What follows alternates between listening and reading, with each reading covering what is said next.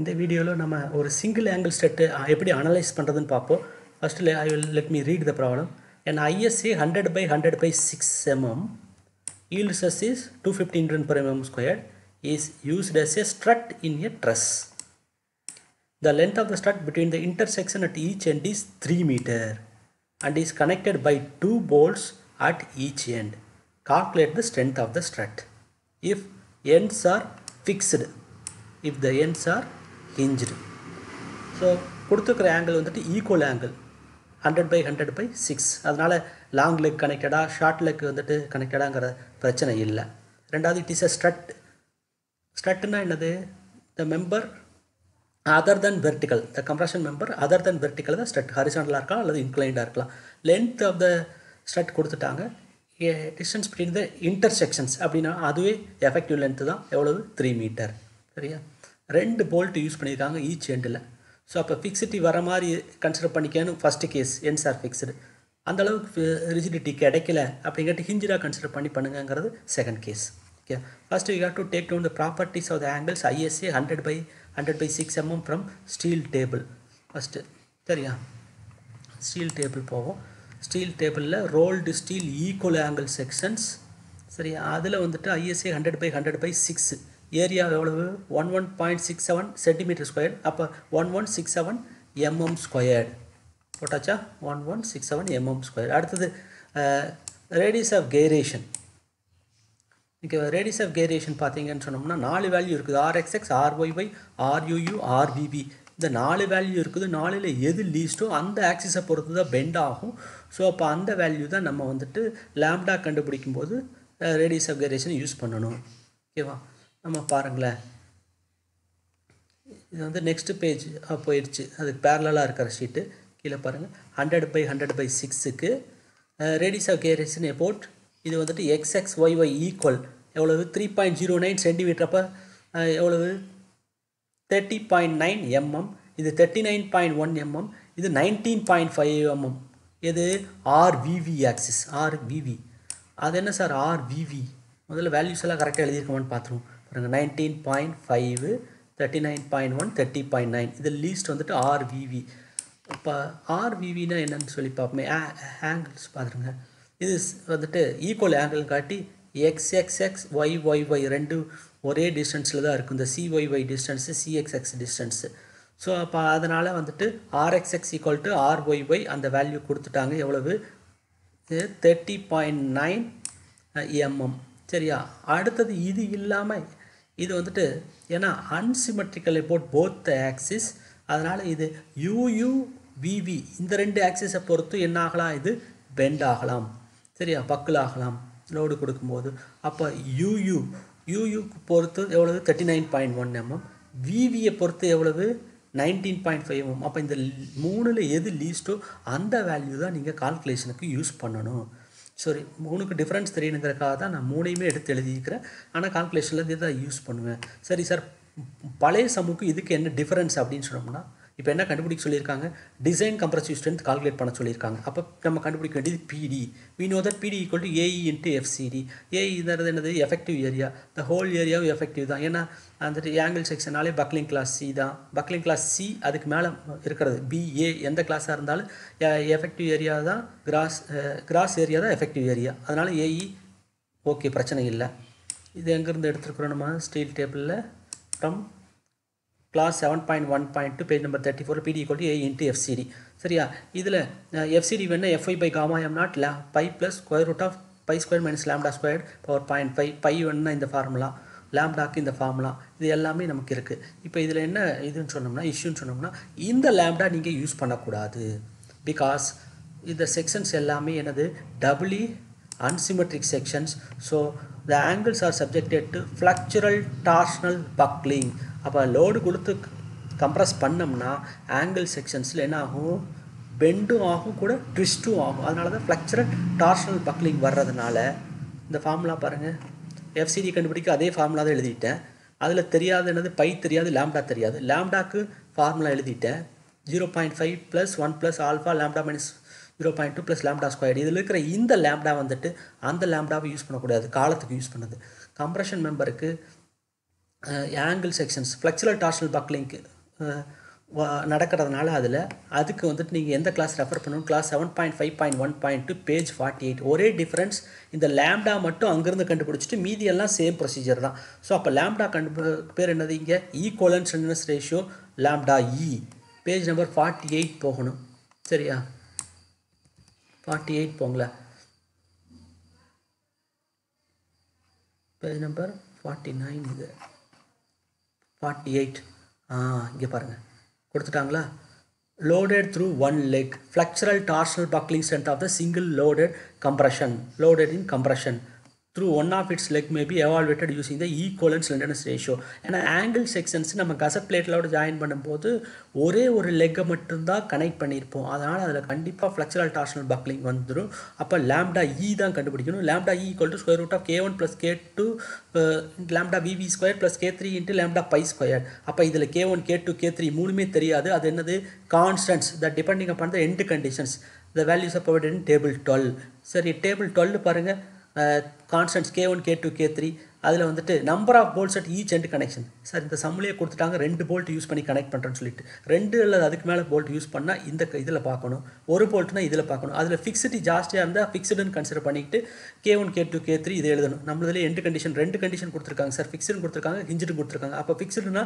K1 K2 K3 இதை use பண்ணிக்கணும் 0.2 0.35 20 so அப்போ அது போட்டிருக்கேன்னு பாருங்கள் 0.2 0.35 20 K1 K2 3 values from table 12 எவ்வளவு 0.2 0.35 20 சரியா எதுக்காக table 12ல் coefficients for 2 bolt connection and fixed end condition so அப்போ இந்த வேல்யூ எடுத்தாச்சு அப்போ K1 K2 K3 மூணு இதில் தெரிஞ்சிச்சுன்னா தெரியாது லேம்டா VV தெரியாது லேம்டா பை தெரியாது லேம்டா VV கண்டுபிடிக்கிற ஃபார்முலா இருக்கா இருக்குது பாருங்கள் lambda VV equal to L/RVV divided pi epsilon into square root of by squared epsilon by 250 by squared இப்போ அது வந்துட்டு எப்சிலான் கொடுத்துருக்காங்க by squared by 250 lambda bike என்னென்னு கொடுத்துட்டாங்க பாருங்கள் B1 + B2 divide by 2T epsilon into square root of by squared by 250 சரியா எப்சிலான்ங்கிறது என்னது yield stress ratio அது எப்படி கிடைக்கும் square root of 250 by FY sir இந்தியாவில் ரெடியாக எல்லா ஸ்டீலுக்குமே ஈல்டு ஸ்ட்ரென்த் 250 தான் அப்போ 250 பை 250 1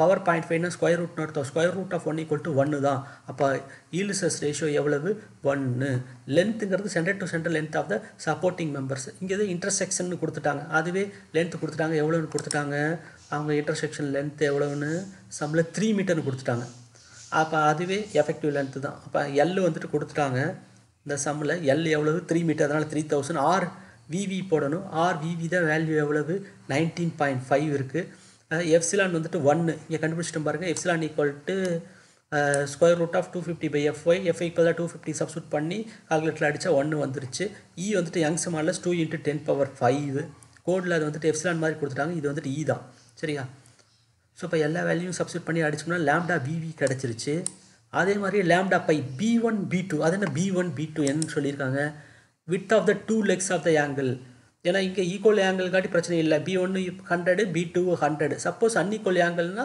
அந்த 2 சைஸு யூஸ் பண்ணணும் ஒன்று B1 ஒன்று B2 யூஸ் பண்ணணும் அடுத்து 2T thickness of the angle வந்துட்டு தான் T thickness of the angle வந்துட்டு எவ்வளவு 6 mm 100/100/6 இல்லை அதனால் அது 6 இது 100 + 100 டிவைட் பை 2T அதுக்கப்புறம் என்னது எப்சிலானுக்கு பதிலாக சப்ஸ்டியூட் பண்ணிக்கிறேன் இங்கே நீங்கள் அதுக்கு பேசாமல் கண்ணை மூடிட்டு இந்த ஆல்ரெடி கண்டுபிடிச்சது 1ன்னு போட்டு போங்க ஸ்கொயர் ரூட் ஆஃப் 1 தான் square root of by squared வந்து 2 × 10⁵ டிவைட் பை 250 இதை கால்குலேட்டரில் அடிச்சிங்கன்னா 0.1875 ஸோ அப்போ லேம்டா VV தெரிஞ்சாச்சு லேம்டா பை தெரிஞ்சாச்சு பாருங்கள் லேம்டா ஃபார்முலாவில் K1 K2 K3 கண்டுபிடிச்சிட்டோம் லேம்டா VV லேம்டா பை தெரிஞ்சிச்சு K1 K2 K3 எங்கேருந்து எடுத்தோம் டேபிள் 12ல் இருந்துட்டு 2 போல்ட்டு ஃபிக்ஸ்டு எண்ட் கண்டிஷனுக்காக எடுத்துட்டோம் இப்போ எல்லா வேல்யூவும் சப்ஸ்டியூட் பண்ணுறீங்க K1 K2 lambda VV K3 lambda by எல்லாவையும் substitute பண்ணி கால்குலேட்டரில் அடிச்சேன்னா லேம்டா எவ்வளோ வந்துருச்சு 1.397 வந்துருச்சு ஸோ அப்போ ஆங்கிள் செக்ஷனை என்ன பக்லிங் கிளாஸ்னு கிளாஸிஃபை பண்ணணும் டேபிள் 10க்கு நான் போகணும் ஸோ அப்போ டேபிள் 10 பேஜ் நம்பர் 44ல் இருக்கும்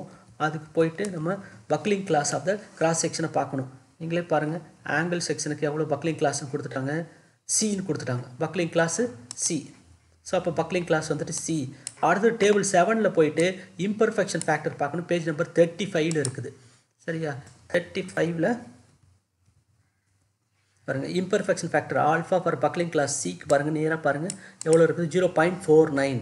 ஸோ அப்போ அந்த வேல்யூ நோட் பண்ணிக்கங்க. ஆல்ஃபா தெரிஞ்சிச்சு. இப்போ எல்லாமே தெரிஞ்சோன்னே பையில் substitute by equal to 0.5 × 1 + alpha × lambda E. Lambda இ இங்கே கண்டுபிடிச்ச எவ்வளவு 1.397 மைனஸ் 0.2 ப்ளஸ் லாம்டா இ ஸ்கொயர்ட் போட்டோம்னா இது 1.77. மற்ற ப்ரொசீஜர் எல்லாமே சேம் தான். அடுத்து எஃப்சிடி கண்டுபிடிக்கிற ஃபார்முலா 250/1.1 அது FI by gamma am not pi plus pi square minus lambda E square power 0.5. அதே ஃபார்முலா தான், எல்லாமே பழைய ஃபார்முலா தான். ஸோ அப்போ வேல்யூ எல்லாமே சப்ஸ்டியூட் பண்ணிடுவோம். இங்கே தெரிஞ்சது தான் உங்களுக்கு பாருங்கள். பை வந்துட்டு 1.77, லாம்டா இ 1.397. ஸோ அப்போ அதை சப்ஸ்டியூட் பண்ணி கால்குலேட்டரில் அடிச்சிங்கன்னா எஃப்சிடி கிடச்சிச்சு 79.55 Nm². அப்போ பிடி வேணும்னா ஏஇ × எஃப்சிடி ஏஇ 1167 அதோட மல்டிப்ளை பண்ணால் நியூட்டனில் வரும். டிவைட் பை 10⁻³ போட்டால் கிலோ நியூட்டனில் வந்துச்சு. அப்போ ஃபிக்ஸ்டு ரெண்டு கண்டிஷனுக்கு என்ன எவ்வளோ 92.83 கிலோ நியூட்டன். இதுவே ஹிஞ்ச் ரெண்டு கண்டிஷனாக இருந்துச்சுன்னா என்ன difference K1 K2 K3 value மட்டும் மாறும். Table 12ல் the coefficient for 2 bolts connection and for hinge ரெண்டு கண்டிஷன்ஸ் பாருங்கள். எந்த பேஜில் அது பார்க்கணும், நம்ம பேஜ் நம்பர் 48. அப்போ பேஜ் நம்பர் 48ல் போயிட்டு தான் நம்ம அதை பார்க்கணும். பாருங்கள் இந்த டேபிளில் பாருங்கள். The number of bolts at each end connections 2 hinged na 0.7 0.6 5 K1 K2 K3 0.7 0.6 5. So அப்போ மூணு வேல்யூ தெரியும். Lambda இயில் substitute பண்ணிடலாமே. K1 ப்ளஸ் இது K2 இது லாம்டா விவி லாம்டா பை அதில் எல்லாம் நோ சேஞ்ச், அதை அப்படியே வச்சுக்கலாம். லாம்டா விவி லாம்டா பை ஒரே செக்ஷனுக்கு ஒரே வேல்யூ தான். ஸோ அப்போ லாம்டா இ தெரிஞ்சிச்சு. Again by கண்டுபிடிச்சிடலாம்ல. பைக்குரிய ஃபார்முலாவில் ஆல்ஃபா போட்டுருங்க. இப்போ புதுசாக வந்த லாம்டா இ எது இது 1.635 இதை யூஸ் பண்ணுங்கள். லாம்டா இ இங்கேயும் லாம்டா இ போட்டுட்டு கால்குலேட் அடிச்சிங்க 2.118. இப்போ இந்த ரெண்டு வேல்யூ தெரிஞ்சிச்சு. Lambda E by தெரிஞ்சாச்சு. FCD கண்டுபிடிச்சிடலாமா. FY by gamma am not pi plus √π² minus lambda square. Lambda வந்துட்டு இந்த 1.635 போட்டுக்கணும். பை இதில் கண்டுபிடிச்சது எவ்வளவு 2.1188. அதை தான் இங்கேயும் போடணும் இங்கேயும் போடணும். இதை கால்குலேட்டரில் அடிச்சிங்கன்னா design compressive stress 62.40 Nm². Design compressive strength வேணால் ஏரியாவோட மல்டிப்ளை பண்ண வேண்டியதா. அதே ஏரியா தான் சார் 1167 இன்ட்டு ஸ்ட்ரெஸ் 62.4 அடித்தோம்னா நியூட்டனில் வரும். டிவைட் பை 10⁻³ போட்டோம்னா கிலோ நியூட்டனில் போட்டோம்னா அதே ஆங்கிள் செக்ஷன் 2 போல்ட்டு தான் வச்சு கனெக்ட் பண்ணுற. ஹிஞ்சுன்னு வச்சோடனே 72.82 கிலோ நியூட்டன் வருது. ஃபிக்ஸுக்கு எவ்வளோ வருது 92.83. அப்போ உங்களுக்கே தெரியும் எதுக்கு அதிகமாக லோடு வந்திருக்குது. ஃபிக்ஸ்டு எண்டு கண்டிஷன்னா அதிகமாக லோடு வந்திருக்குது, ஹிஞ்சுக்கு அதை விட கம்மியாக வந்திருக்குது. ஸோ அப்போ இந்த சமுக்கு பழைய சமுக்கு ஒரே டிஃப்ரென்ஸ் என்னென்னா பிடி கண்டுபிடிக்கிறதுக்கு ஏஇ × எஃப்சிடி தான். எஃப்சிடிக்கு சேம் ஃபார்முலா தான், பையுக்கு சேம் ஃபார்முலா தான், ஆல்ஃபாக்கு சேம் ஃபார்முலா தான். ஒரே டிஃப்ரென்ஸ் எது மட்டும்தான் ஈக்குவலன்ஸ் லண்டனஸ் ரேஷியோ. ஈக்குவலன்ஸ் லண்டனஸ் ரேஷியோங்கிறது எது ஆங்கிள் செக்ஷனில் என்ன வந்துருச்சு ஃப்ளெக்சுரல் டார்ஷனல் பக்லிங் வந்திருக்குது. ஏன்னா அதில் வந்துட்டு ஒரு லெக்கை தான் நம்ம கசட் பிளேட்டோட கனெக்ட் பண்ணியிருப்போம். அப்போ லாம்டா பழைய லாம்டாக்கு பதிலாக லாம்டா இ தான் கண்டுபிடிக்கணும். கிளாஸ் 7.5.1.2லேருந்து இதில் K1 K2 K3 constant lambda V V lambda by கண்டுபிடிக்கிறதுக்கெல்லாம் ஃபார்முலாலாம் கொடுத்துருக்குறாங்க. இந்த ஃபார்முலாவில் சப்ஸ்டியூட் பண்ணி lambda V V lambda by K1 K2 K3க்கு இந்த டேபிள் 12 2 போல்ட்டா 1 போல்ட்டா அல்லது 2 போல்ட்டுக்கு மேலேயா ஃபிக்ஸ்டாக ஹிஞ்சுடா அதுக்கு தகுந்த மாதிரி K1 K2 K3 வேல்யூ மாறுது. அப்போ இதுக்குரிய கரஸ்பாண்டிங் வேல்யூவை யூஸ் பண்ணி நம்ம போட்டு லாம்டா கண்டுபிடிச்சிக்கணும். ஸோ அப்போ லாம்டா கண்டுபிடிக்கிறது மட்டும்தான் இதில் ஒரே டிஃப்ரென்ஸ். மற்ற ப்ரொசீஜர் எல்லாமே சேம் தான்.